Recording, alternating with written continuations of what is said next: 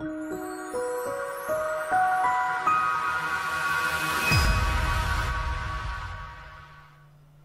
Sarah here with a layout process video for you today.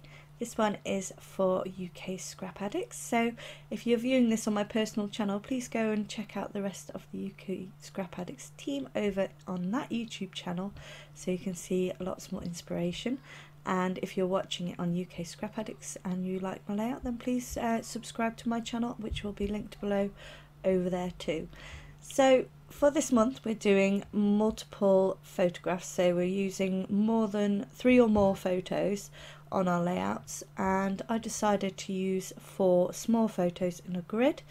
As you can see, I've laid down some texture paste, and now that I know whereabouts I want my photos, I'm now just adding a little more here and there around the edge to make sure that it's peeking out from behind the main bit of my layout so that the whole lot doesn't get covered up. Next up, I'm just adding some white ink spray with a paintbrush, and I'm adding that all the way around the edge just to give an extra bit of messiness all around the edge. And then I'm moving that to one side to dry, and while that does dry, I'm going to work on my paper layers behind each of my photos. I want to create like mini layout sort of photo clusters for each of these ones, so each one has its own papers behind it. And I'm also going to add some of this ribbon here for a bit of extra texture, and then I'm just varying where I put the ribbon. On some I put it under the first paper layer, and on others I put it directly under the first photograph. And again with the papers, for a bit of variety, I'm going to be doing some that are a little more solid with the pattern, and others that are a little bit more of a rainbow going on with the pattern, and just varying that through the layers, working my way back through down to the bottom layer of paper.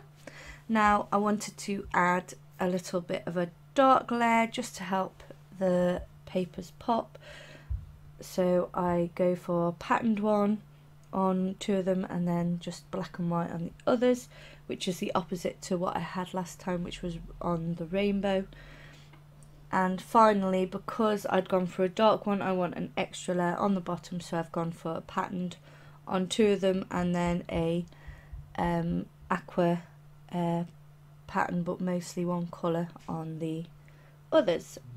So there's a nice variety, but there's still consistency within each little layer.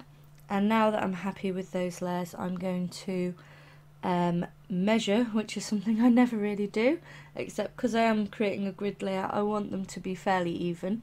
So I'm measuring whereabouts the centre is, and now I'm going to go through each one of these little photo clusters and add some foam, ruffle up the edges of my paper with my scissors. You could use a distress tool to do this if you don't want to be using the blade of a scissors. And just layering things up, adding in more foam. I think I add foam on the bottom, then on the under the 3rd paper layer, and then I'm adding in my ribbon as well, which I do secure down with some of this 3D gloss gel, which just helps it stick a lot better. And then adding my photo on top. And so I've shown you the first one that I did. I will skip the rest and just show you the end of the final one once they're all done, because I work the same process through all of them. And I'm using the I Love Crafting collection today by Echo Park. I got mine from Lottie Loves Paper, so I will link that shop below. That's a UK scrapbook shop as well as a kit club, so if you want to go and check that out, there will be a link below for that.